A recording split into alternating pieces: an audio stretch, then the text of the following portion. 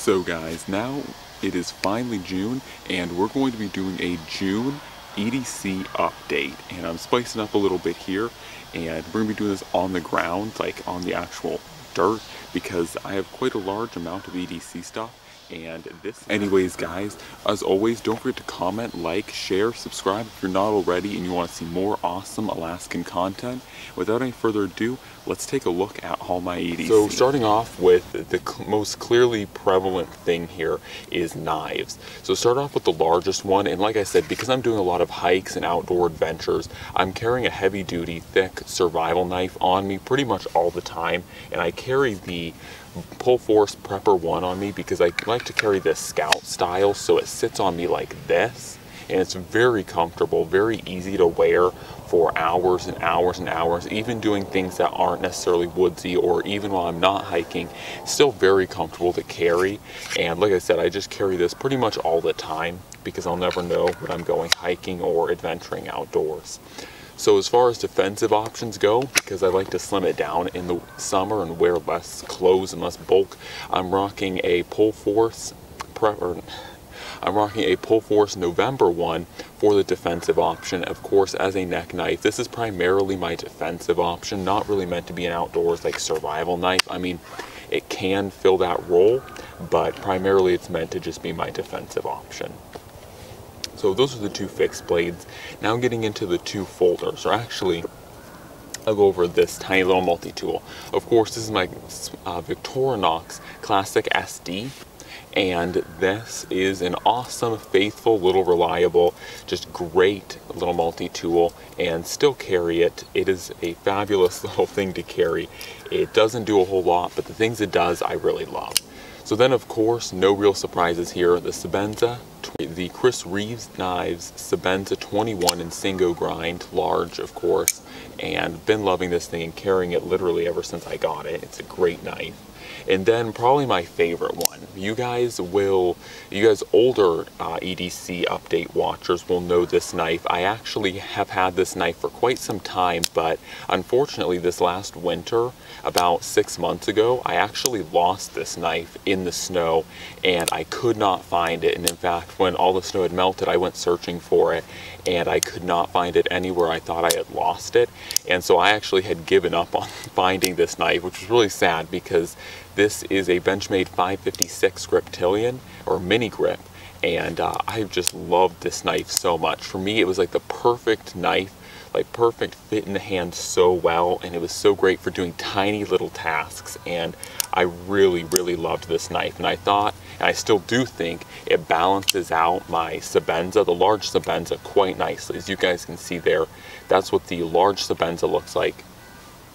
This is what the large Sebenza looks like versus the mini grip, and so carrying both of these knives, the mini grip really balances out in size differentials. But anyways, while I was getting ready to get on my trampoline with my girlfriend, I saw this on the ground. I was like, oh my goodness, this knife. I was so excited. She didn't quite understand how excited I was to find this knife, but actually I had really missed it because, like I was saying, it's like so small and perfect for me doing small tasks, and I just like re-fell back in love with this knife because it is such a cool little knife. And I actually, like I said, I really missed it in that time. So anyways, this is back into the EDC collection. So happy about that. And you guys are probably gonna be seeing me rock this for the rest of the summer because, like I said, back when I originally had this, I used to carry these two a lot because, like I said, they balanced each other really well as far as, you know, this being a small knife, great for doing the smaller tasks, and this being better for opening like larger boxes and larger letters and stuff like that. So I really love the way those two balance each other, and once again, I'm super excited to have that knife back. So now on to other things. So the next part is going to be these three, and the first thing is lighting.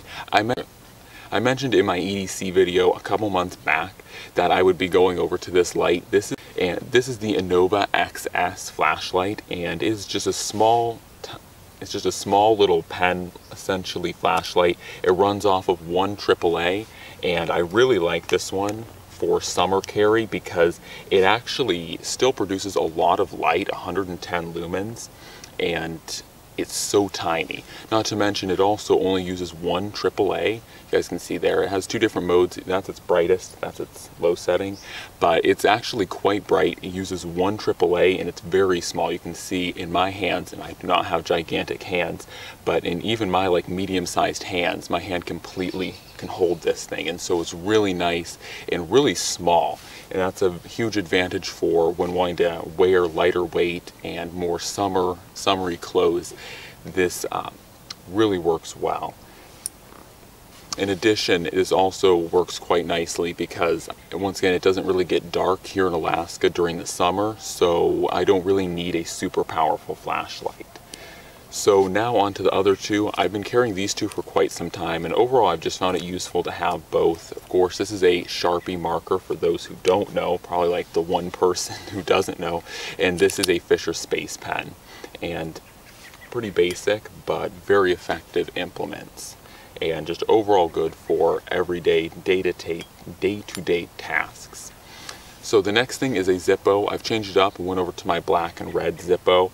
This is, you guys will probably notice, hopefully it comes out on camera, this is a little bit different because I just started putting, this is bicycle inner tubing around the Zippo, and I'm gonna have a video individualized for this little hack, but I really enjoy having this little piece of rubber here, and if you guys don't already, definitely do that, because essentially that rubber acts like a gasket and helps keep your lighter fluid in there. So if you're like me and you use your Zippos for survival purposes, you're not really using them day to day, this is a really handy thing to do because it helps keep the gas fumes actually contained in the Zippo. And so while certainly some will still leak out, this is going to keep your Zippo fluid or your lighter usable for far longer. So the next thing is watches. Still only carrying just the Timex Expedition Sierra. Still really love this watch.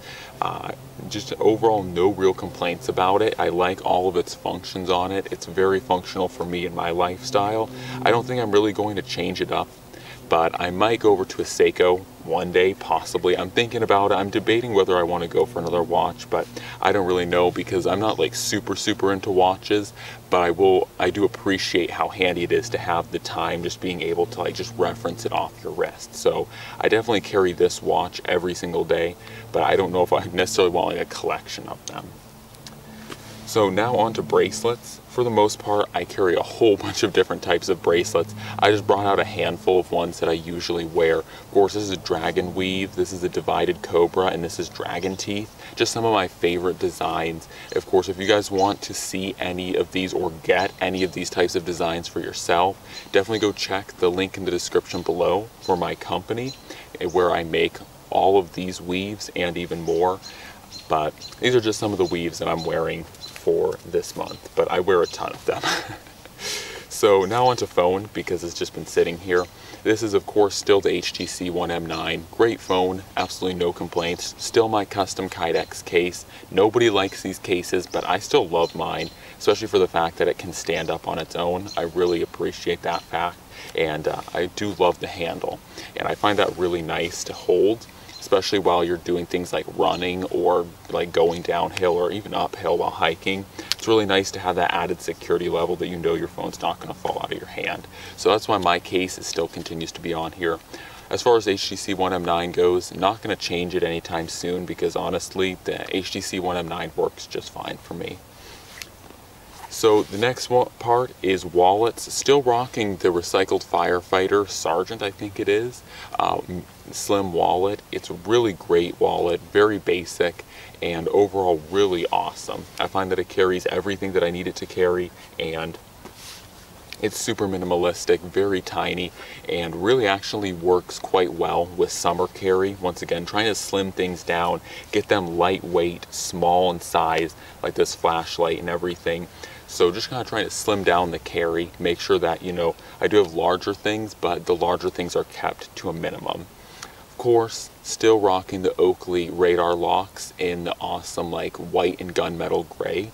Love these Oakleys, and they work really great for me. I know a lot of people are like, hate Oakleys, but for me, the Oakleys work really well, and I really like this pair.